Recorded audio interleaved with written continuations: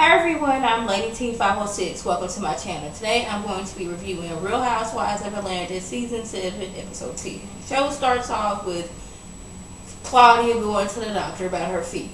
She's like, she had trouble with her feet since she was younger. She was an athlete, and two, her feet are no longer pretty.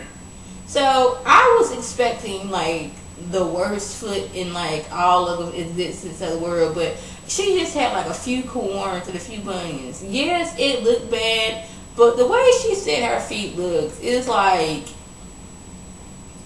mountains and mountains of corns, bunions, nastiness, hair popping out of it. It just looking it looked nasty, but it didn't look as bad as I had imagined, because I always go for the worst. When somebody sends me something,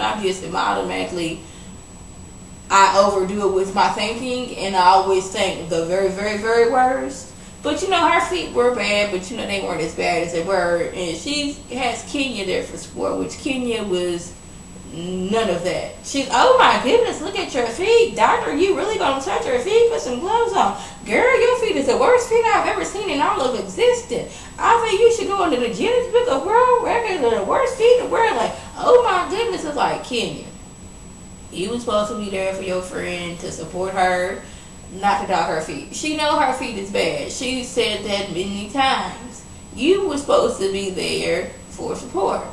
And the doctor said, okay, you know, we can't, you know, get rid of these corns and bunions, you know, in the, you know, just right down. You had to have surgery. But they're not, they're going out to try to Puerto Rico for not Claudia, but Demetria's, you know, performance, and she want to look cute, and she not gonna be looking cute on the beach with surgical shoes on, so she gonna wait till they get back.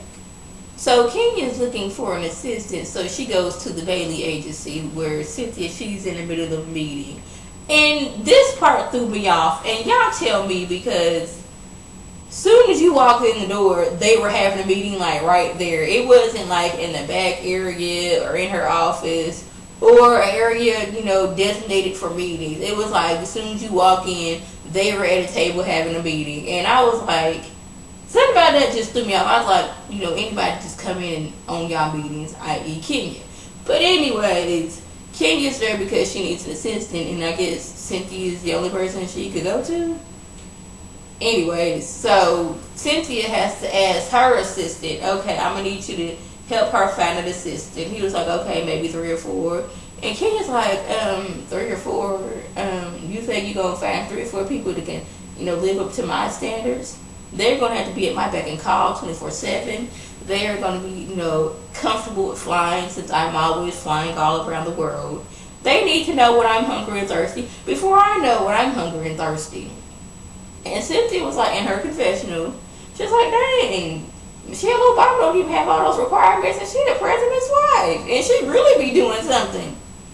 That was just a little bit of slight shade, but I was feeling her wrong. I was like, I don't know what Kenya's doing at this moment. I know she's trying to get back into the, you know, movie and television business, which she said that person has to be inclined to that too.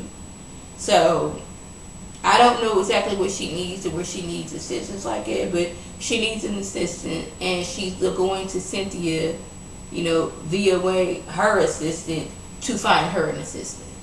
So Nene and Phaedra, they head over to Demetria's studio session, and Nene gets there first, and Demetria, she's singing, doing good. Nene's like, you got a really good voice, because, you know, some of these girls on here, they be saying they can sing, and they can't sing worth a lick.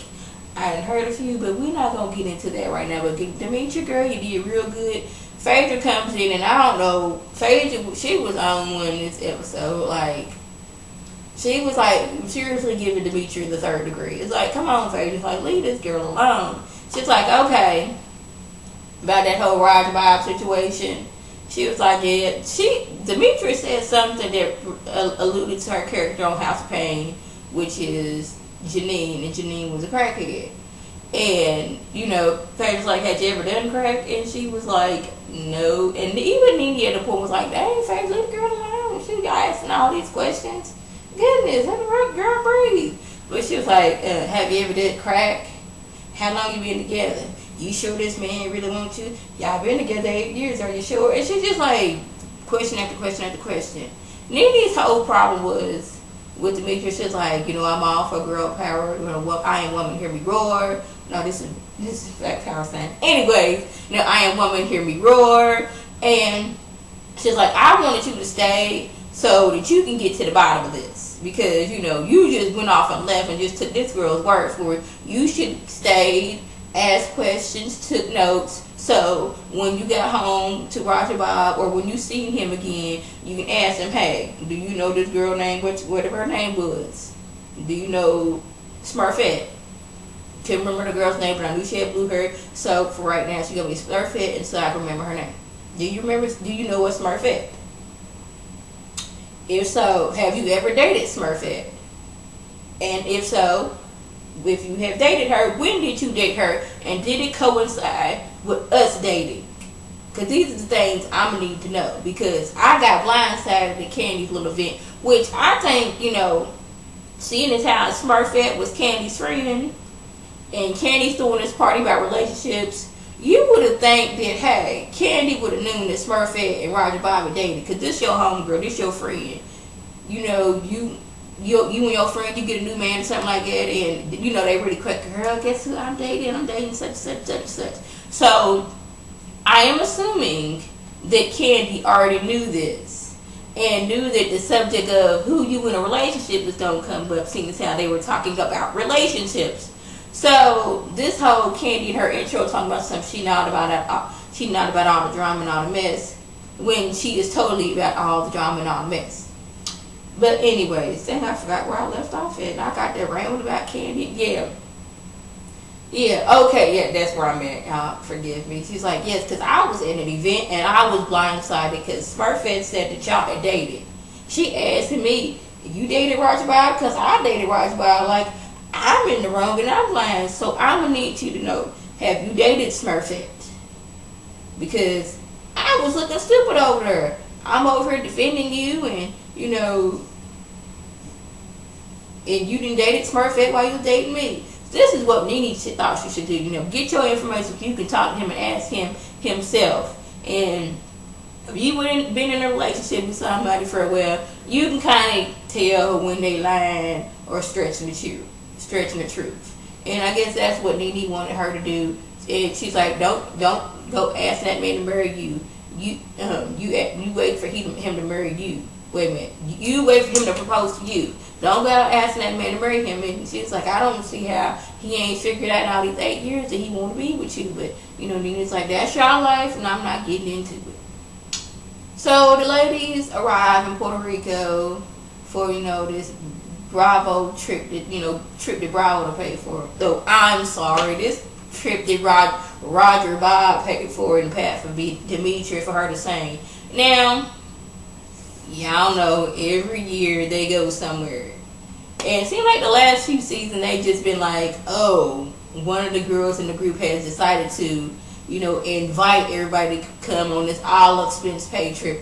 Y'all know this is what they do every year. This is a Bravo sponsored trip. And just like back in the day, when Real World, they would go on a trip somewhere. I got the hiccups. Excuse me, y'all. Them kids on there wasn't paying for no trip. So this is what they do. So we just gonna let them try to convince us that Roger Bob paid for this trip for Demetria to have her session.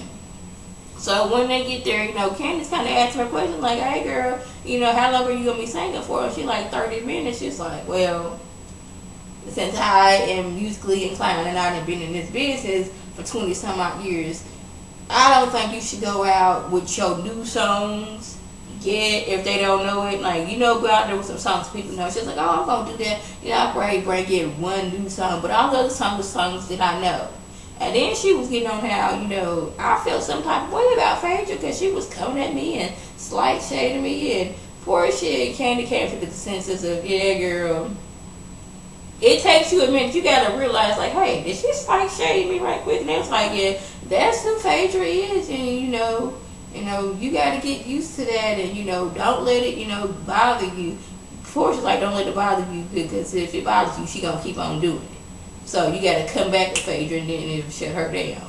So it's like, okay. Then Cynthia,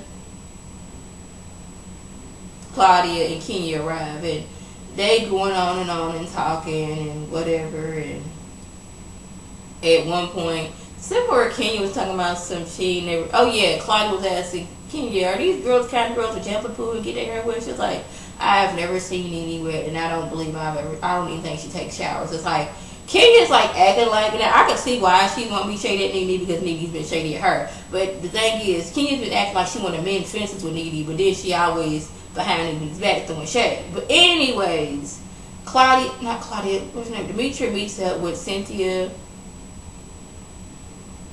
Claudia, and Kenya, and she's like, "Yeah, y'all the fun girls," and she's like, "Yeah, I need to, I was feeling some type of way." She wanted to tell them about the situation with Phaedra, and Kenya's like, "Yes, Phaedra's messing with somebody else. Well, I can get this person on my side, and we can team up on Phaedra." This is what I'm thinking. Maybe all the way wrong. Who knows? This is Kenya we talk about. So she's like, "I think you should say something. Yeah, you should say something and get this off your chest if this is how you feel." Everybody gets a room. Nene and Phaedra the last ones get in. Nene's like, "I'm not really tripping about the room.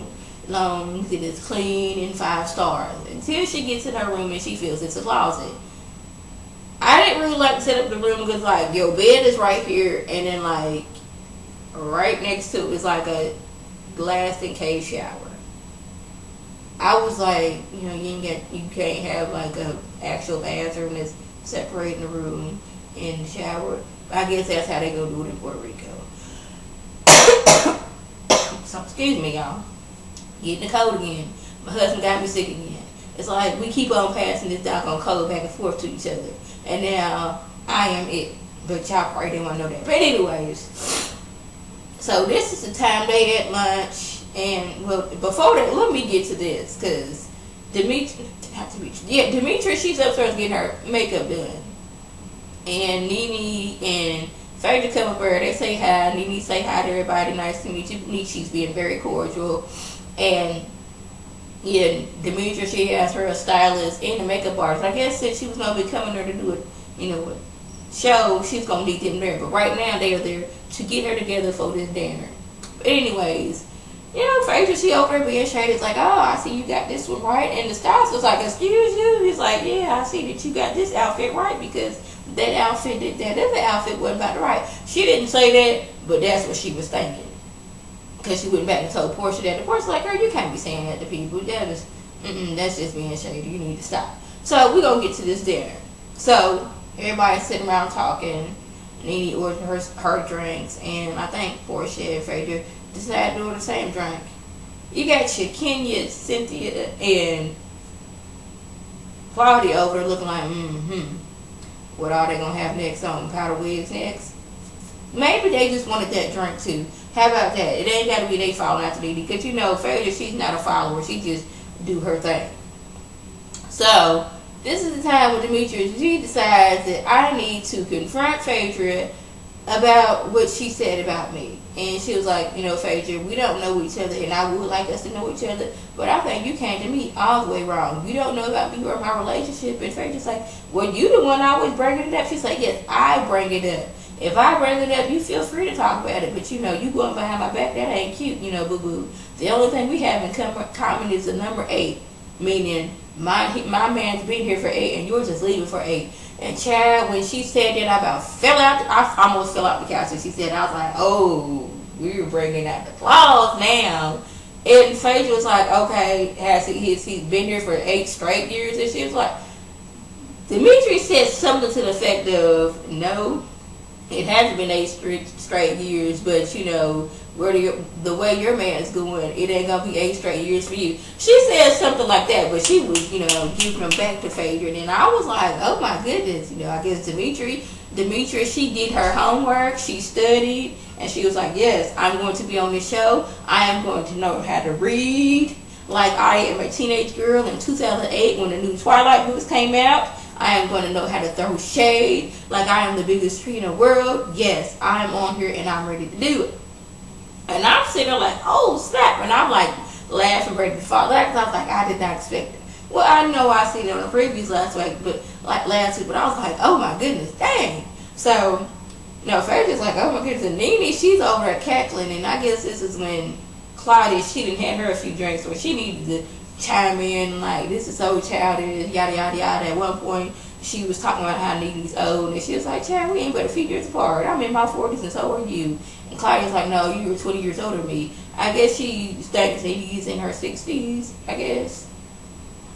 She was like, "Yes, 20 years ago when you had edges, that's the age I am right now." I was like, "Dang, she's talking about Nene's edges," which your edges messed up if you always wearing wigs and you not, if you always binding them down. Of course, you're gonna lose your edges. You can lose your edges wearing too many braids. You can lose your edges having, doing too many styles and you pulling on your edges. So this point is like, I cannot get Claudia's name right. Claudia, she is throwing shade after shade, and Nene at one point she's like, "You know what? I ain't got time to talk to you. You a whore. You done slept with every time Dick and Harry and Paul's daddy in Hollywood. Your doggone vagina been rolled more than I don't know what." So this is what Nene's giving back. I guess Nene, she done got kind of like taken aback, like, "Dang, somebody's coming back for me." And Cynthia's like, "Yes, this is what it's called Nene getting red," and that's how the show ended. So yes, if I left anything out, by all means, leave a comment or video response. And like always, I don't thank my subscribers and the people who watch my videos. I want you to like this video, comment, and subscribe. And share this video with your friends on Facebook, Twitter, and here on YouTube. This is Lady T signing off. Have a good one.